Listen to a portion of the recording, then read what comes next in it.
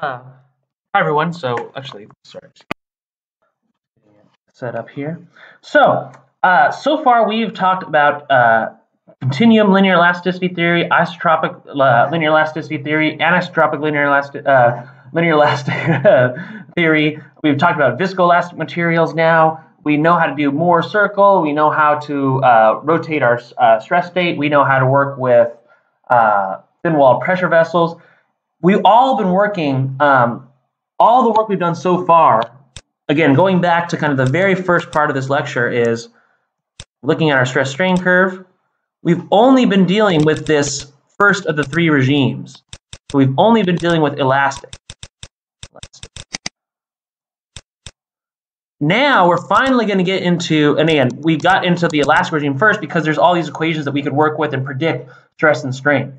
But now we're getting into kind of our plastic regime. So just a kind of a reminder, plastic is permanent deformation. It's when your materials are permanently deformed, so they will not pop back like in your elastic regime. There are defects present even in the elastic regime, but again, atomistically, the plastic regimes is when you start to kind of initiate and again move those defects. So you initiate dislocation or defect motion, and it is going to change. There are ways to essentially change when that occurs in terms of stress. So you could either basically perform a processing step in your material to increase your yield stress or decrease your yield stress. That will also affect essentially the ductility of your material as well. So we're going to get to that in a bit. But again, as engineers, we want to kind of figure out, yielding or permanently deforming your material can be catastrophic for your application. So we need to figure out whether or when yielding will occur for a simple or for any given kind of loading state. So for any stress tensor that we see, we want to be able to predict, okay, will our material yield or will our material not yield? And it's not as simple because, again, usually, it's really straightforward if you are just doing a uniaxial tensile test. Because I know I can look up for my material what is the yield stress. If this stress here, my coordinate system is 2, 1. If sigma 2, 2 is greater than sigma y, then I know, okay, that material is going to yield. But what happens when I have kind of this complex stress state?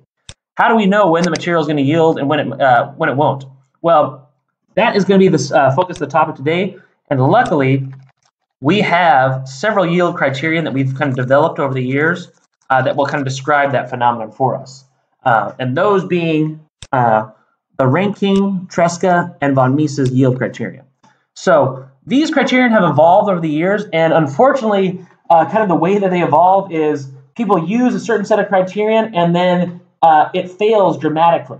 And then they have to kind of, there's a catastrophic failure, and then they have to kind of rethink essentially their yield criterion and figure out, okay, why did the material fail before this criterion was reached?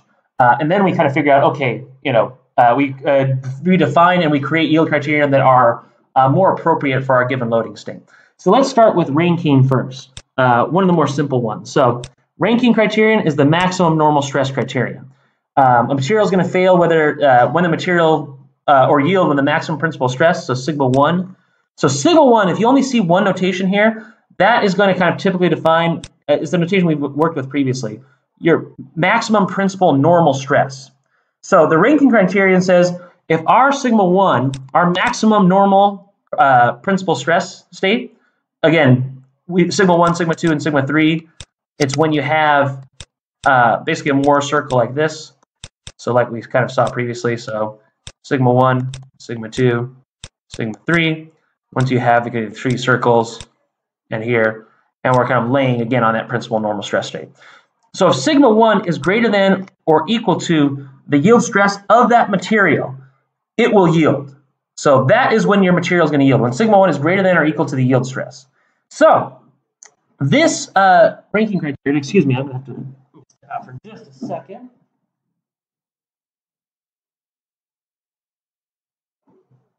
So this Rankine criterion works really, really well for kind of materials that fail or yield when you're under kind of normal stresses. So this is good for kind of ceramic materials. So it actually describes those. So ceramics, excuse me, let me undo that. So this criterion works well for ceramics, and other materials that are going to yield or kind of fail when there's maximum normal stresses in tension or compression. However, it doesn't always work, and specifically it fails or doesn't work well when you have materials that basically yield when they're undergoing shear. And this is true a lot for, so it doesn't kind of take into account anything about shear. So this is particularly problematic because we've talked about previously that a lot of metals will typically yield when you have maximum shear stresses. So whenever you're in a loading state that maximizes shear, so that would be this state and this Mohr circle, metals will typically yield when you have maximum shear stresses. So this is not going to be a good criteria to use if you have, again, a material that yields when they're under kind of maximum shear. So the way, the criteria that kind of takes this into account is the Tresca criterion. So we'll go on this on the next page. So the Tresca criteria is also, so while the Rankine was the maximum shear stress criterion, the Tresca criteria is the maximum, the Rankine criteria is the maximum normal stress criterion. The Tresca criterion is the maximum shear stress criterion. So it will fail when your sigma 1 minus sigma 3 is greater than your yield stress. So it's also kind of, it's typically kind of, you can kind of see, and we just drew it on the next page. We know that I hit my maximum shear when sigma 1 minus sigma 3 is equal to, or is divided by 2. This is my tau max. So the Tresca criterion says that when sigma 1 minus sigma 3 is greater than or equal to sigma y, then that material is going to yield. So that is just that that value right there. So again, if this criteria is met, that material is going to yield. So the Rankine material works well for ceramics. The Tresca criteria works well for materials that yield undergoing shear stress, for example, metals. But again, this criteria was extremely poor in the 1913 for subs. The Tresca criteria did not predict when those subs would yield, and this was extremely problematic. So you had subs basically failing and yielding before this criteria predicted it. So again, just like Tresca replaced the Rankine criteria for different materials, for subs and thin wall pressure vessels or other kind of other materials, it was found that the von Mises criterion was kind of a more accurate predictor of when a material yields. So the von Mises criterion is also called the maximum shear deformation energy criterion. So this is much more complicated mathematically. So you can basically define this sigma effective, and it's defined here. So again, if you just have any general stress tensor, sigma 1, sigma 2, sigma 3, sigma 2, 1, sigma 2, 2, sigma 2, 3, and sigma 3, 1, sigma 3, 2. Sorry about that. I want to keep consistent, so I'm going to erase, because we know better that this tensor is symmetric. So sigma 2, 1, I did it again, excuse me.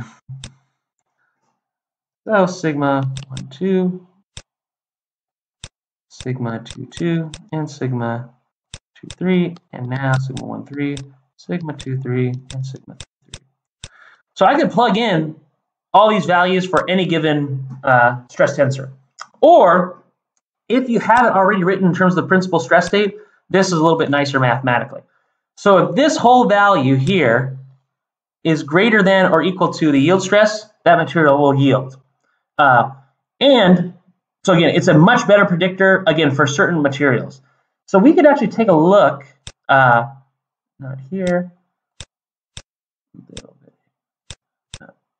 These are the different yield criterion kind of shown graphically, where you have, again, this kind of principal load stress here, here. So this is our Rankine criterion right here. This is our von Mises. And this is our, I should have changed colors, but that curve is our, let me erase here. So this is our Rankine. This is our Tresca. Actually, I'm gonna erase everything, and I'm gonna rewrite it in terms of the colors. So this is von Mises. Yeah. Mises. I'm gonna switch to green here. This is gonna be my Tresca, and my blue is gonna be my Rankine. So if my stress falls within this kind of yield loci, it will not yield. So if I'm inside my kind of cylinder here, or my kind of oval, or my elliptical, it will not yield. Once I get beyond, it will yield. So you can kind of see where the yield criteria can either be an overestimate or an underestimate, depending again on your kind of application. But when you're in the yield loci, you will not you are not going to yield in your material. When you're outside, that material will yield. So you can kind of see that the von Mises criterion actually predicts, that the material will actually survive a little bit further until you kind of get beyond, for these kind of compression there. So there's certain regions where here this could be an overestimate or an underestimate. It might kind of say, oh, the material will survive, when actually, oh no, the material might, depending on which yield criterion you're looking at, you can kind of see why it could be a poor predictor for certain stress states. So under high compression, or pure compression or pure tension here, it's not going to kind of, you see the kind of the difference in the yield loci. So that's basically your kind of three criterion. So again, if you're asked for, now that you know how to calculate your principal stress rates from Mohr circle, it's fairly straightforward to kind of see if your material will yield or survive from these different values. So yeah, that is essentially your different yield criteria. So next time we're going to get into kind of a really fun topic, which is your yielding mechanisms, and how do we strengthen a material, and what are the consequences of essentially increasing your yield strength. So unfortunately, you can't increase your yield strength infinitely. You have to pay a price, and you pay a price in terms of ductility. So we'll get into that next time. Please, any other questions? You could definitely get started quite a bit on the problem set now. And yeah, that's it. Have a great day. Thanks. Bye.